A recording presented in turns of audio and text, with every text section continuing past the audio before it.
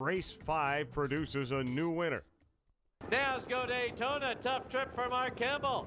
At the cones in third, currently nowhere to go. Red Star Volcano wheeling for home. Keystone Whalen now under a drive, finds a little more, but Mark Campbell in pursuit with Nasgo Daytona, and here's Gilles Barrio on the outside with Kootenay Ice. Kootenay Ice late charge, Whitty Scholar, Kootenay Ice to win it. Whitty Scholar second, looks like Katie's got maybe third. Defending national driving champ Gilles Barrio brings it home to try and repeat his title. Thank you. Do you realize these 15 points have now put you right near the lead? No, I didn't realize that really, because I've been doing so bad all day. I didn't think these 15 points would get me near top. So anyway, that's good. The points accumulated, so you're right near the top. Well, that's good. That's good. I got some new nice drives coming up, so hopefully I can get near the top and make it interesting. Big question. Are you having fun? Yes, I am. It's a great product. We've been here since Tuesday, and we've been having a great time. Let's check out the standings after race 5. We find it's a really close race, and a couple of strong finishes could win this for any of the drivers. Race 6 produces the first driver to win twice. They're midway through that final turn as they get set to wheel for home. Rocket Rochelle paces off now by 2. Down the lane they come. Rocket Rochelle by 2. Kootenay Finale for Guy Gagnon off the pylons. Trying to close up now is Paul McDonnell and Rosie Luckett. Rocket Rochelle, Kootenay Finale. Rocket Rochelle to score. Kootenay Finale second. Lady Lola after a tough trip in third. Another strong performance by Gilles, and he moves past Brad Forward to take first place for now. You picked this one. Well, yes, I did. Like I said in the last one, this was probably, looking on paper, this was my best shot of the day, and I kind of took advantage of it too. Had the rail and left hard. A couple others left hard, kind of got them out of the way and retook the race, and it worked out. Here are the standings after the 6th race. Race 7 sees yet another driver come to the winner's circle for the second time today. As they pace to the 3/4 mark, still Joe Millionaire showing the way.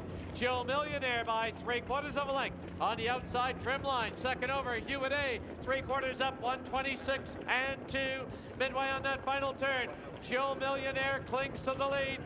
Along the inside, 2-hole trip, I'm a pocket picker. Then on the outside trim line and Hewitt A. Down the lane they come. Joe Millionaire still with the lead. I'm a pocket picker. Hewitt A. He shifted to the inside and he's closing ground. But Joe Millionaire to score. It'll be a tight voter for second. On the inside, Hewitt A. Widest of all is trim line. Guy Gagnon, the winner of the first race, makes his mark by taking the 7th race as well. You having a good day? Yeah, I had a good day. For sure, I never think I'm going to be in front before the last race, but when we see the program, I know I don't have all the best in every race, but I don't have the bad too. I have depends how the race is going to go, but I think I'll be okay. I had a nice trip, and I take advantage of that. With a 2nd place finish, Brad Forward keeps it close as we look at the standings. It'll go down to the wire to determine who will be the Canadian National Driving Champion. 3 across the track. Sitting in the 2-hole is popular demand for Guy Gagnon. Widest of all, Geraint Hanover and Daniel Potvin. As they turn for home, Schmoke and Shannonay along the inside by a head. Right there is KG Matatek, Red Star Governor. Here's Geraint Hanover, grandstand side. Geraint Hanover and KG Matatek, they hit the wire right together.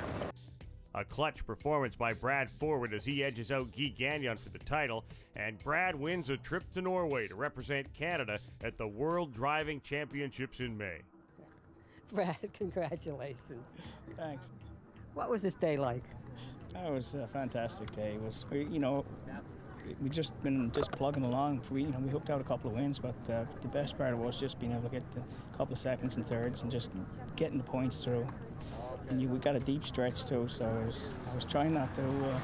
I come hard. I'm pretty aggressive, so I was trying not to be too aggressive here because I looked last night. Just a long stretch.